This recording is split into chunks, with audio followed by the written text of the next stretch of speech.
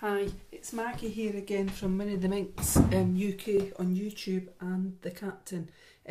Today I'm going to share with you, it's the Crafter's Companion set, the Ultimate Pro Crafter's Companion. It comes in a thing like this. This came out in 2008 and it was a couple of years ago that I bought it though. I didn't have it back then. I'd never heard of it. But basically what it does is it's got 10 functions in one case. It's a card maker, it's an envelope scorer, there's a box folder, there's an envelobox creator, an embossing designs, decorative lines and corners, pop out and key card creator, bow maker, built-in paper trimmer, and there's a storage compartment for adding in new bits to this box. Basically all I want to show you today is for doing standard envelopes, the envelobox envelope for cards that are slightly thicker, or if they're just not flat cards, if you've did an embellishment etc on it, and some boxes I would like to look at. So these are some envelopes that I've made from this machine, using this machine. These ones are C6 size, and they would, this is just a normal standard envelope once you fold that down, etc. Very simple, straightforward, this wedding theme. But I've did various different ones there, and it's quite straightforward using this machine. There's square ones here that I've done, a couple of square ones depending on the size of your card, and you can even do quite a large one. This one was done from a 12 by 12 sheet of paper. I'm going to have a look at the C6 and do an envelope and then do a envelobox type card, just to let you see how it's done. So basically on the Crafter's Companion, you've got a bit here for doing envelopes and the box type, and the machine comes with two of these. Basically it's like for scoring etc on it, but sometimes I like to use my own one because depending on what your paper's like, sometimes it can rip. So I've did one here. I've scored one here just to let you see it, and I'm just going to put it onto the machine. And in the machine there's the triangle part of it, and we're looking at sections C and E. So when you're doing just your standard C6 envelope, obviously you pick out your paper. You could have it plain, it's up to yourself. That's a square sheet of paper, 21 centimetres times 21 centimetres, and that's to fit an A6 card. So basically A6, well, it would fit an A6 card, so it's a C6 envelope. So basically what you're doing is you're lining up these corners. It's cut out in this machine, so if I could show you there, I don't know if you can see it, but it's cut out for the top part, and you line your paper up, and then you would score it along at section C. So make sure your paper's lined right up to the corner there, and you would score along that line in section C, then turn your paper upside down and you would score again along section C. You can do A, B, C, D, E, F, G for the sizes of your envelope, and this one's going to be section C. So you score along the line on both sides of this paper, so that's these bits, and then the opposite ends you would score along line E. Right across, and then turn it around and do it on E. And if you do that, your square becomes very similar to this. I don't know if you can actually see the lines on it. I'm showing it in white because it'd be harder to see there, but that's what your score lines would be if you folded it in. So it'd be like the shape of an envelope, like that. Now, you'll have noticed on mine that when these sections cross over with each other on the folds, if you left them, your envelope would become rather bulky. So I've just snipped mine out. If you snip them out with a small pair of scissors, that's how it becomes. And then it's up to you how you fold it in. You fold it like that and leave the top part. And this bit here, it's up to yourself. You can either, you would glue down these sides to glue your bit of paper, and you can leave it up if you want, and then your card goes inside and you would do it like that. That'd be the back obviously, and that's the front.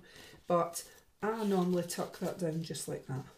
Fold it over or snip it off, it's up to yourself. Very easy to do.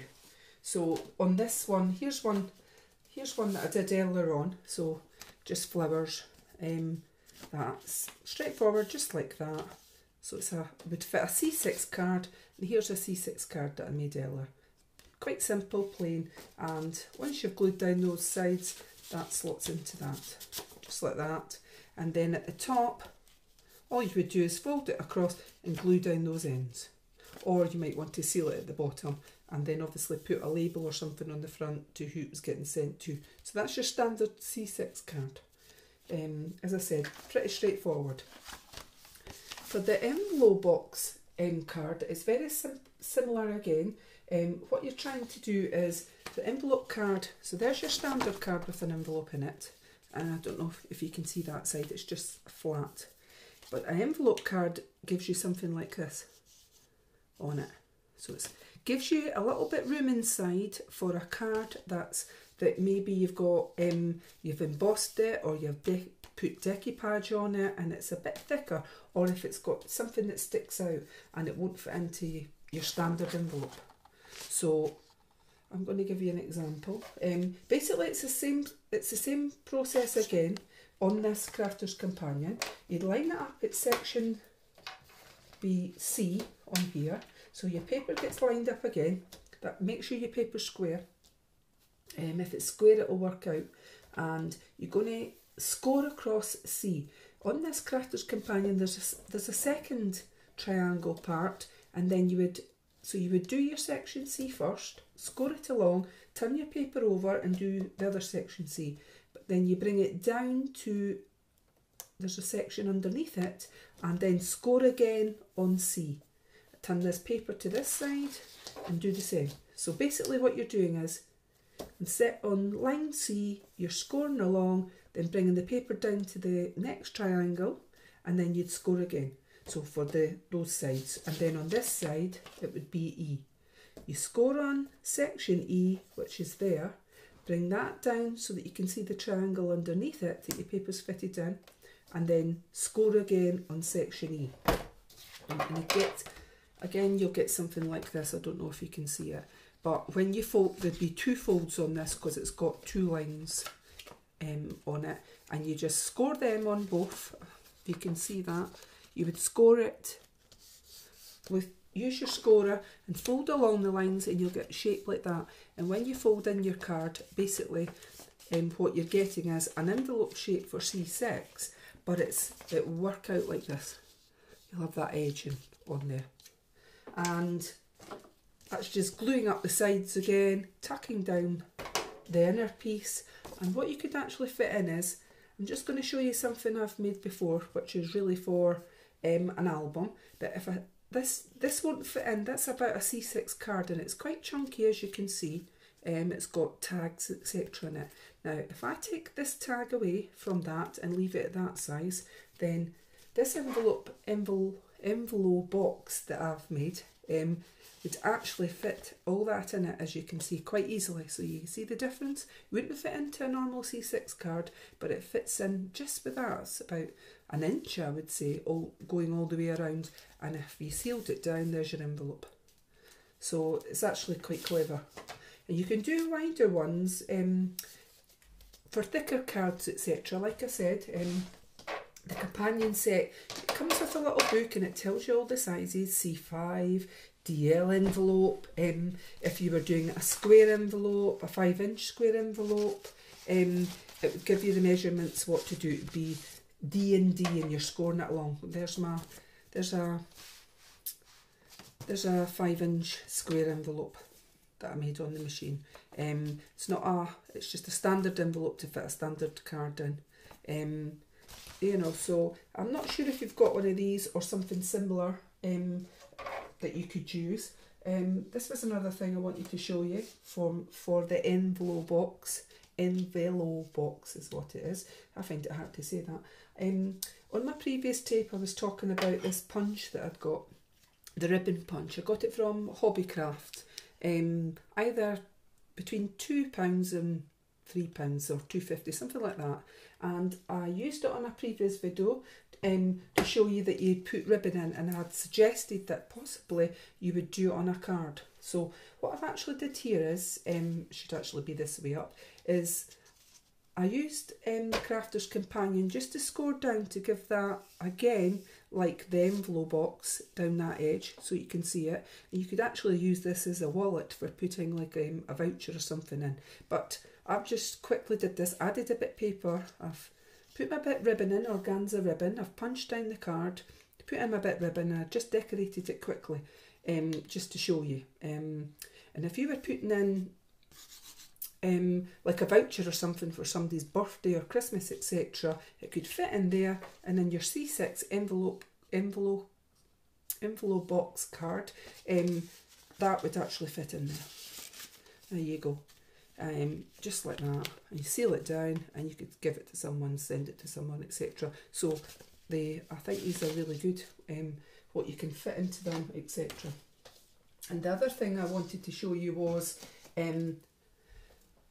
this is just a little template I made for myself. There's that one that I did before with the organza ribbon. So I used that punch on a bit of paper, I've punched out on a bit of card, I've laced up the ribbon, just attached it to here to see how pretty it can make it.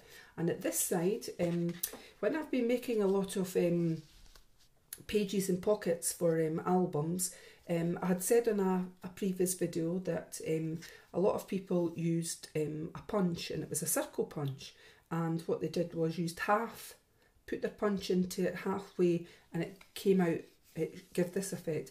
At the time I didn't have a circle punch, so I just used drew around half of a 2p piece. All I did was drew around some of it, and then I cut it out, or you could use a sharp knife. But I actually picked myself up as it was going. It was on sale in Hobbycraft, and I picked myself up a circle punch, and I've just tried it out in there, put it in there, and if you turn it the opposite way you would see it on the page. Very easy to do. I'll just quickly show you, and I'll just do it on that side. So if you put it in halfway on your bit of paper and thing it out, oops, went flying there, you can see there it is on the back. And the reason for that is that if you were making a folder or a pocket, you would use a larger tag than this, but you could slip in your tag, and when it goes that way you can see it. So basically all you're doing is pulling it out like that, and it just lets you see that there is something in it. So either that, or you could use as I said, 2p piece, just draw around half of it. So I've just used this because I was trying out my organza ribbon, and I was trying to see different effects that I could get. Even just 2 holes for a little bow actually on that.